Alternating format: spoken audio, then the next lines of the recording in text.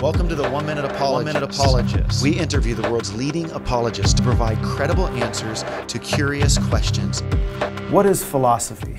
Well, of course, the word means the love of wisdom, phileo and sophos, but it's come to mean a discipline where you teach people how to think, and it has certain departments in it, like the philosophy of language, the philosophy of history, the philosophy of science, philosophy of being, which is called metaphysics, but it's thinking consistently and correctly about all of the various aspects of reality that we're a part of, and ultimately thinking consistently and accurately about God and our relationship to God, which is metaphysics or the study of being or reality.